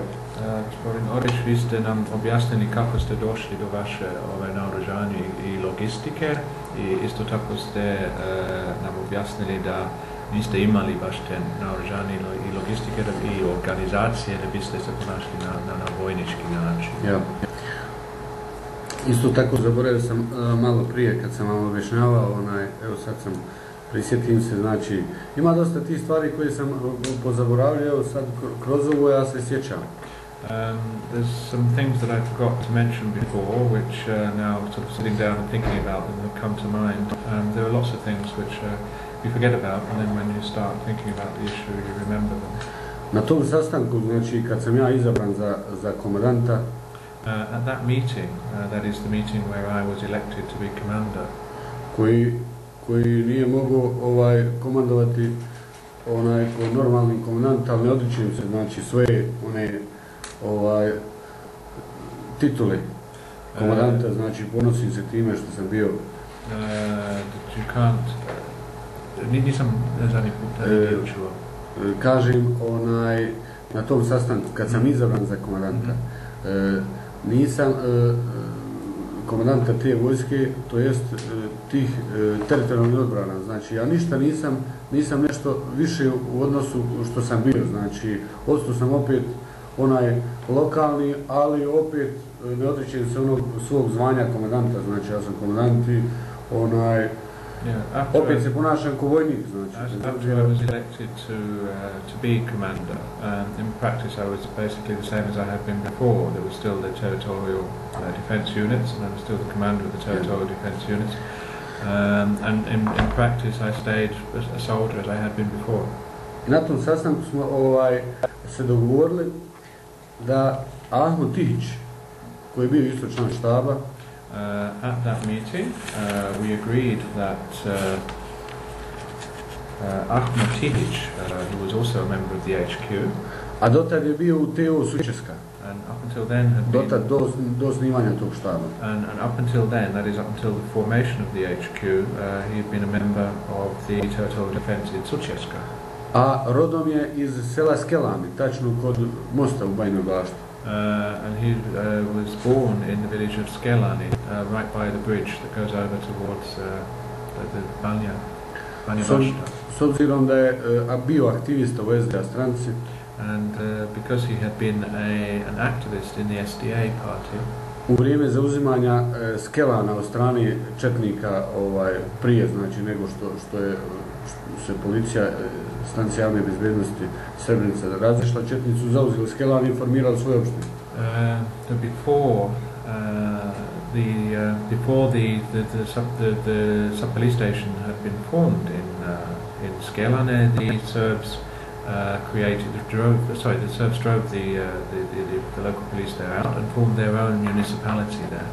Samim formiranjem srpske opštine Skelane, and just the very formation of the Serbian municipality of Skelane, svi aktivisti, znači, koji su bili u SDA stranci, morali su pobjeći ili ako i nisu zarobili. Meant that all the SDA activists in the area had to flee, and if they didn't flee, they were captured. A Ahmutića su Srbi najviše pozivali zato što je bio na tim predizbornim sastancima, skupovima kad su bile te nacionalne stranke, onda su ga upamtili kao ekstremistu. The Chetniks were most interested in Ahmetić because he was very active before the war in the SDA party, and they remembered considered him an extremist. I on je sa svojim bratom i sa svojim određenim prijateljima uz određeni broj ilegalnog naoružanja koji je kupio na ovakav i onakav način, ne znam kako, znači prije rata. And then so he with his brother and some relatives, then together with some weapons that they had bought before the war, illegally, I don't know exactly how, but this way or the other, izbjegao iz opštine Skelane u Teo Sučeska, to jest u mjesnu zajednicu Sučeska. Fled from Skelane to the territorial defense in Sučeska. I na tom sastanku smo se dogovorili da Ahmo i Nekić, Dževad, onaj malo prije što sam rekao da ne znam mu ime, Nekić Dževad, isto je bio sad iz Skelana. And then at that meeting, together with Dževad Nekić, that's D-Ž-E-V-A-D, Nekić, N-E-K-I-Ć, whose name I had forgotten before, but now I remember, who was also from Skelani. Da se uputi preko iz sela Bajramovići, preko Pusmulića. It was agreed that they would go from the village of Bajramovići via the village of Puhurića. Da se spoje, da se sastanu sa mjesnom zajednicom Osat, Gornji kraj, ili u Osmaće da ovdje. That they meet together with the local council in Ocat or Osmaće. Da odu u zbjeg gdje u Tokoljake gdje je bio muslimanski živalj, znači zbjeg. Znači zbjeg, to su male enklavice gdje su bili skupljeni muslimani koji su bili ispresjecani sa srpskim življem. That it was agreed then that they go from there on to Z-B-I-J-E-G, Zbjeg. Go on to Zbjeg, that's Z-B-I-J-E-G, which was an area where the Muslim villages were very mixed in together with the Serbian villages. Znači da ide u selo Poznanoviće. In other words, that they go to the villages of Poznanovci, that's P-O-Z-A-N-O-V-I-Ć-I.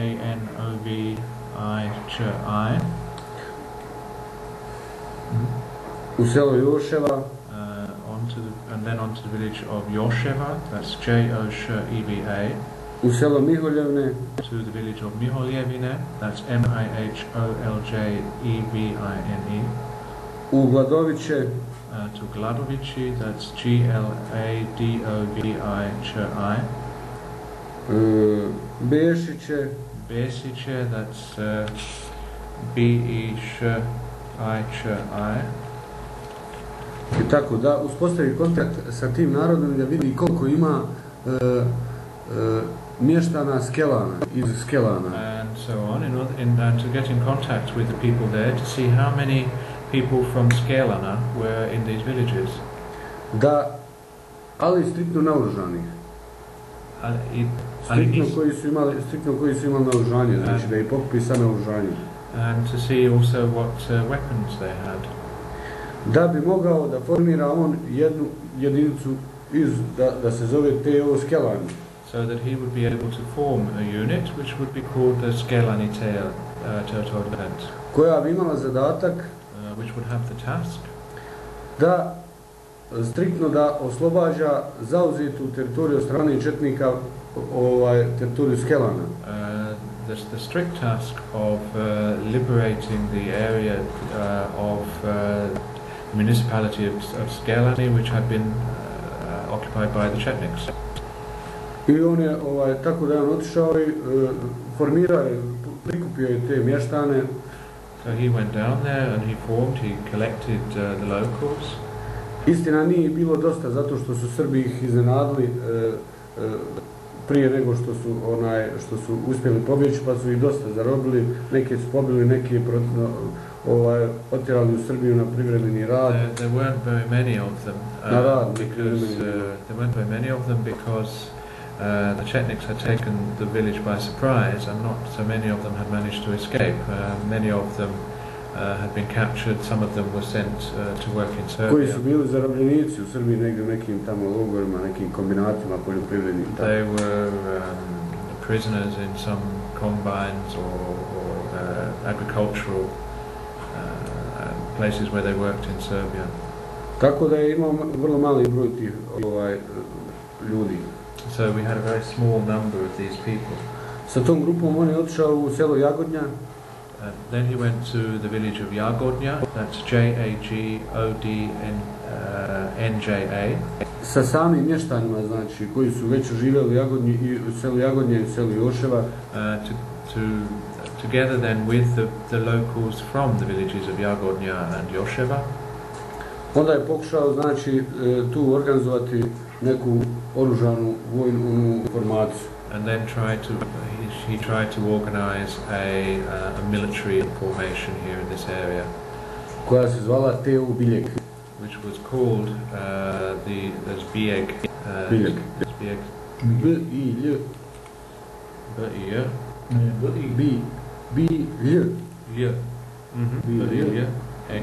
Biljeg. Which was called the Biljeg, that's B-I-L-J-E-G, territorial defense. Znači, to sam bio zaboravio, zato na tom sastanku smo to bilo. I forgot about this. This was something that we had agreed at that meeting.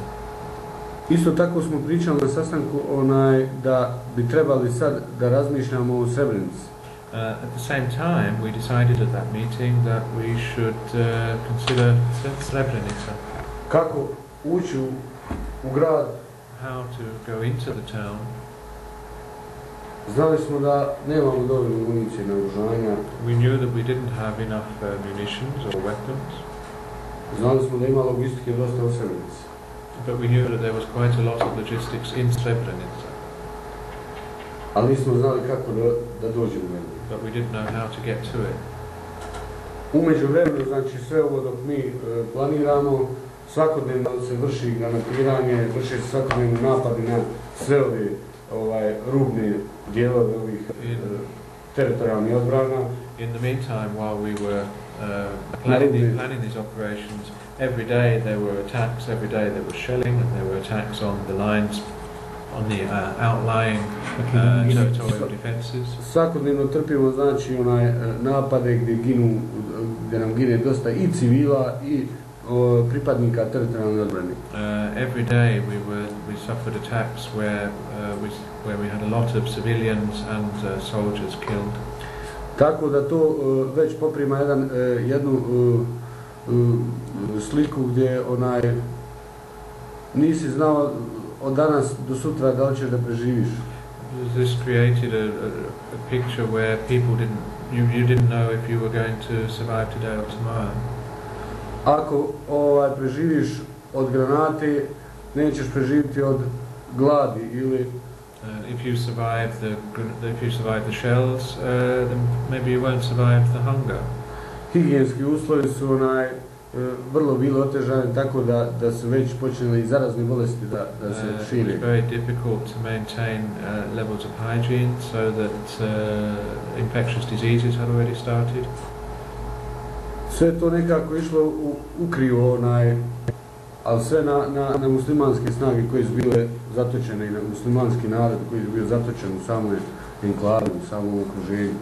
This was all happening then to the Muslim people who were trapped in this enclave, who were surrounded in this area. U međuvremenu, znači, ove određene teritorijalne jedinice teritorijalne odbrane samoinicijativno, znači, usled jakih napada, oni pružaju otvore četnicima, bore se s njima. So at the same time, the smaller territorial defence units were organising themselves off their own initiative.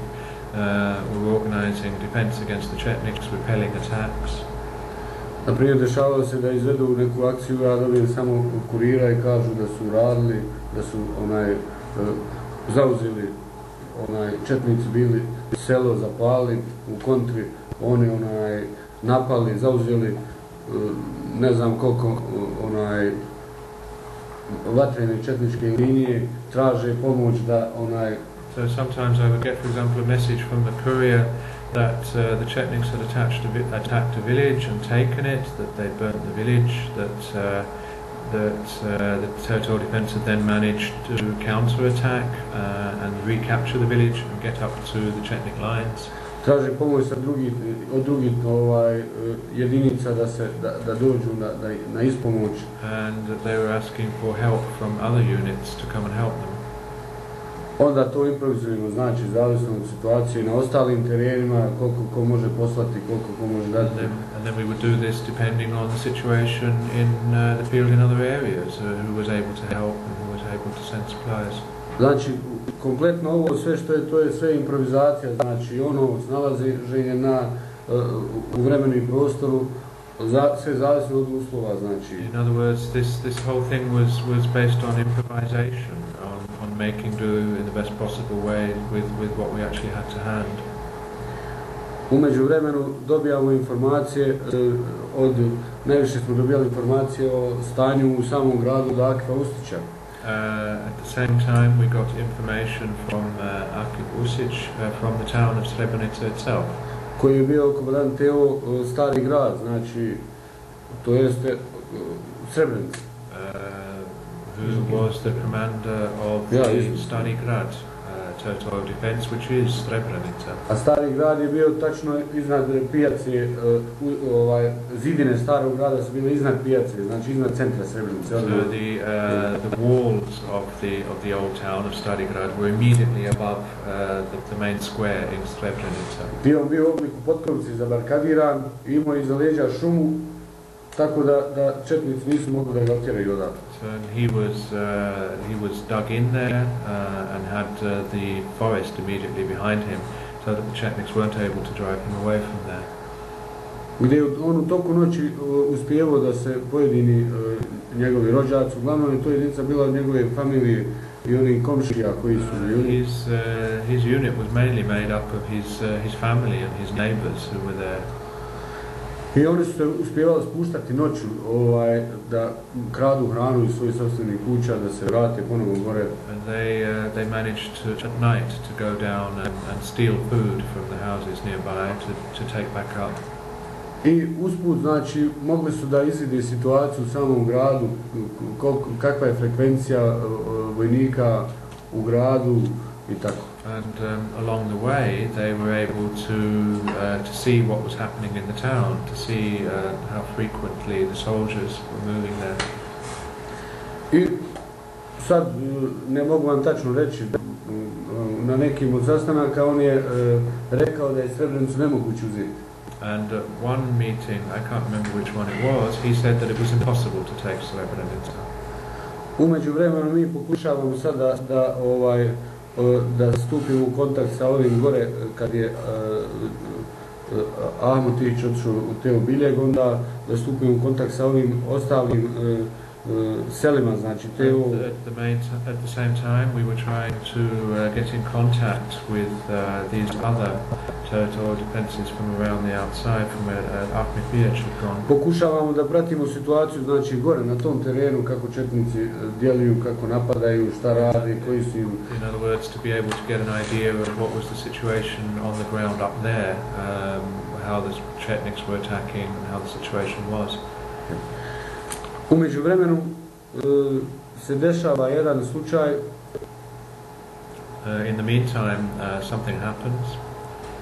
Gdje Akifove jedinice where Akif's unit u jednom od napada na Akifa,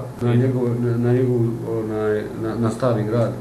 In one of the attacks on Akif, that is on the stari grad, gine jedan od telohranitelja, jedan četnik od, to je čovjek koji je bio četnik koji je bio telohranitelj Gorana Zekića. It happened that one of the bodyguards, a Chetnik of Goran Zekić, died. That's Goran G-O-R-A-N, Zekić, Z-E-K-I-Ć. One of his bodyguards was killed. Goran Zekić je jedan čovjek, najzloglasniji četnik u istočnoj Bosni. Goran Zekić was the most notorious Chetnik in eastern Bosnia. Koji je bio organizator svih aktivnosti koje se dešavale na tom području, kako politički, tako i vojni. Who was the organizer of all the events which took place there, whether they were political or military. On je bio jedan od predsjednika te regije, kompletne regije, te Drinske doline.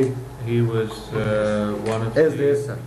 He was one of the presidents of the regions, one of the SDS presidents of the regions of this whole region of the valley of the river Drina. Tako da sve ovo što nam se desilo do sad, što sam ispričao, je to sve prvo sve Aminovo, znači sve odobravao i dogovarao Goran Zekić. So, in other words, all the things that had happened to us so far, all of these things had been either agreed or approved by Goran Zekić. Tako da su muslimani čuli za njega kad spomeneš njegovo ime, svi su legla se krv u venama kad kažu da Goran Zekić treba da naiđe tako. Yeah, so that among the Muslim population, he was very notorious, and the blood would chill when they heard his name.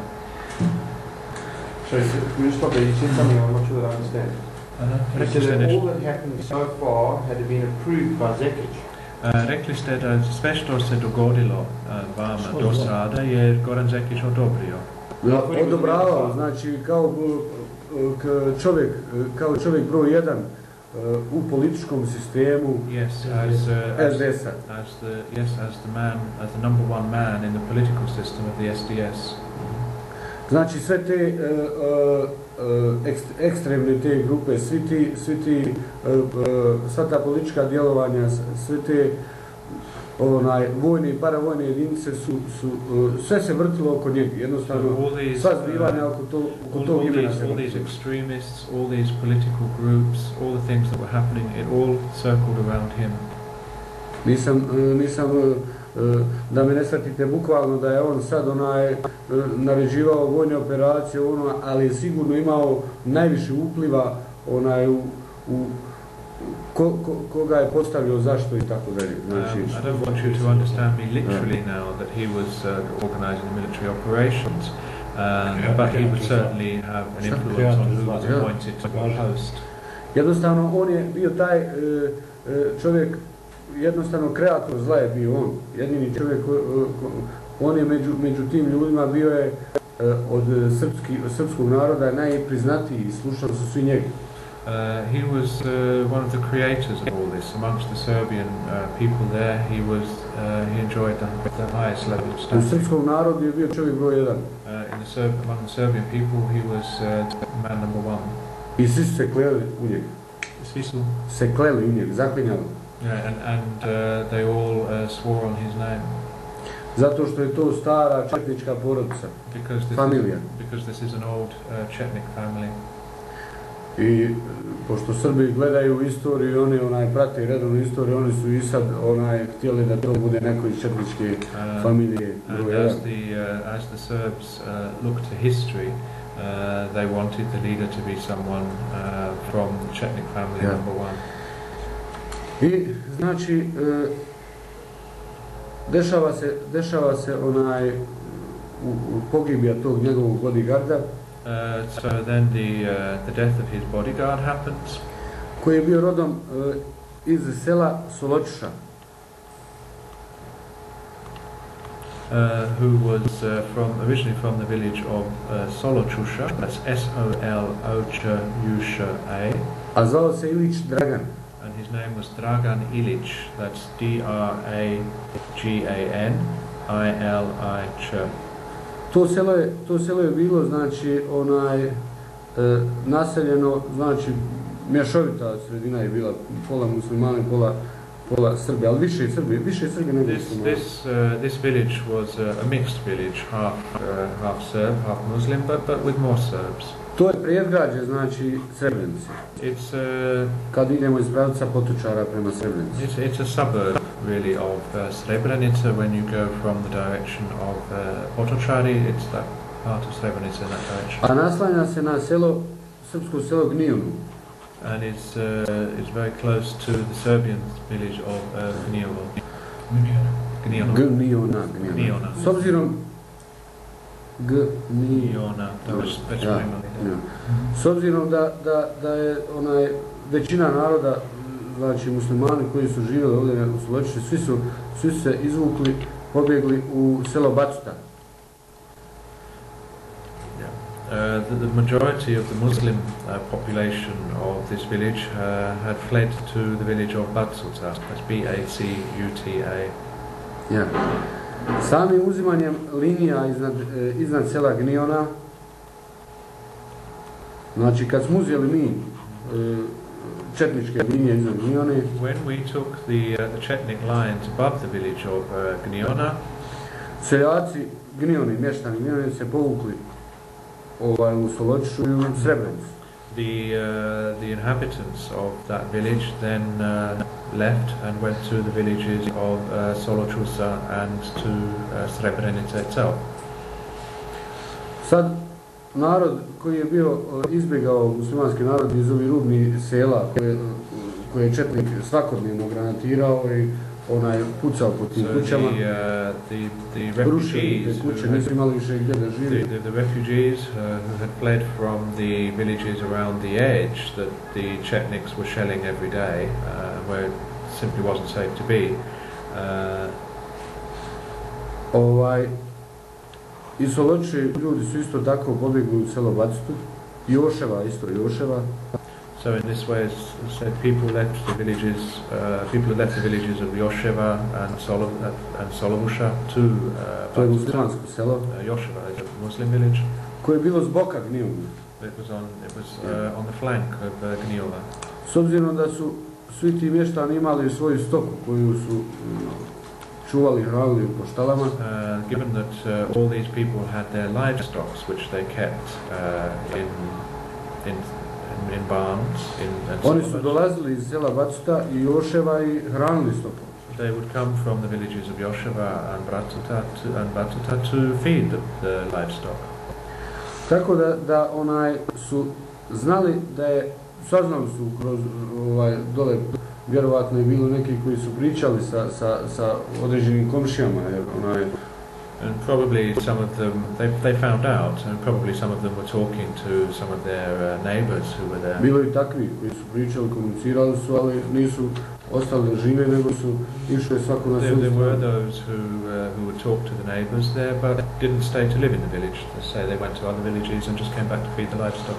I znali su da je Dragan Ilić poginuo gore, da je poginuo u napadu na Stari grad. And then they found out that Dragan Ilić had died during this attack on Stari grad. I jedan dan čujemo samo da je poginuo Goran Zekić. And then one day we heard that Goran Zekić had also died. Kako je poginuo? Sorry, how he had died. Dolazeći svom bodyguardu na sahranu. He came with his. This is how he died. He came with his bodyguards to the funeral. Ovo sad što pričam, znači to sam saznao kasnije. Znači objašnjavam vam... Everything that I'm telling you now I found out later. Sve ovo što vam objašnjavam sad, znači objašnjavam kako smo zauzeli Srebrenicu. I'm explaining to you. Način kako smo zauzeli Srebrenicu. Explaining to you how we took Srebrenica, the way in which we took Srebrenica. Znači Goran Zekić dolazi na sahranu svom bodyguardu. So Goran Zekić comes to his bodyguard's funeral. Jedan momak koji je živio, odnosno student prve godine, koji je živio, imao je 18-19 godina, to je student, je li tako prve There was a lad, 18 godina. the lad he was young, he was a student, the first year of his studies, he was 18 or 19 years old. Ja, koji je živio u selu Bacuta ili Joševa, ne sjećam se. And who lived in the village of, either in the village of Bacuta or Joševa, I can't remember which one. Dolazeći da nahrani svoju stoku, tu očevu stoku koju je otac njegov imao, came down to feed his father's livestock in the village of Soločuša. Bio je blizu groblja gdje je bila sahrana, which was close to the cemetery where the funeral was taking place. I vjerovatno je vidio Gorana Zekića na sahrani. And probably he saw Goran Zekić at the funeral. U povratku Gorana Zekića sa sahrane prema selu Zalazije, srpskom selu Zalazije, as Goran Zekić was returning from the funeral to the Serbian village of Zalaze, na jednoj od krivina je sačekao njegovo vozilo. He then waited for his vehicle on one of the bends of the road. Po izjavama sad, znači, to je ostalo nerazjašnjeno, nikad niko nije mogao saznati, ali po izjavama nekih koji su pretpostavljali, never able to find out exactly what happened, but according to statements of some of the people, on je bacio bombu na vozilo. He threw a bomb a grenade at the vehicle. U momentu kad je bacio bombu, bomba je odskočila i nosila, u stvari bomba je nošena na haubi. The grenade went along the bonnet of the car. S obzirom da je bio dijete i nije bio ni služio armije, niti je bio vojnik. And as he was a child and had never served in the army, had never been a soldier. On je stavio ispred vozila i u momentu nalijetanja vozila on je nanio bombu. Bomba je nanešena. To je bilo, sve su bilo par sekundi. He was standing. Ispred auta je stao. Ja, stavio je, ako vjerovatno, znači ne znam, to je pretpostavka. On je bio tu, vozilo kad je nailazilo, on je bacio bombu ispred i bomba je bila na haubi. Jer kasnije je nađeno vozilo tu koje je bilo sokrvalo, bilo vozilo hitne pomoći je bilo to, Lada, karavan. So he was standing, probably was able to work out, he was standing by the side of the road as the car approached him, threw the grenade onto the bonnet of the car. The car, he then in some way managed to be in front of the car so that he then fell onto the bonnet himself when the grenade went off. I on je bacio bombu i bomba je u naletu vozilo je donijelo bombu blizu njega i bomba je u tom momentu eksplodirala, ubila i njeg. And so the grenade then when it exploded killed him. Ubila Gorana Zekića. Killed Goran Zekić.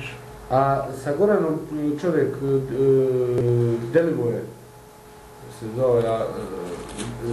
zove se Delivoje. Delivoje.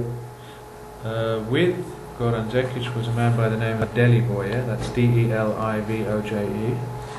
On je preživio tu zasjedu. He survived this ambush. Tako je on pričao. And this is what he told. Samom pogubijom Gorana Zekića. Kako se zove što je ubio? A ovaj momak što je ga ubio, student ovaj što je bio, zvao se Dževad. This student who killed him was called Dževad. That's D-J-E-V-A-D, but I don't know his surname. Jel Hasanović? Ja ne znam prezime. Is Hasanović, I'm not sure, I don't know. Dževad se zvao sigurno. But I know that his name was prezime Dževad. Ne znam. I posle toga roditelji su tražili Dževada, rekli su, prijavili su nam da je otišao dole, a da se ne zna gdje je. After this, his parents reported to us that Dževad was missing, that he had gone down to feed the livestock and had disappeared. They didn't know where he was. Niko nije znao. Nobody knew.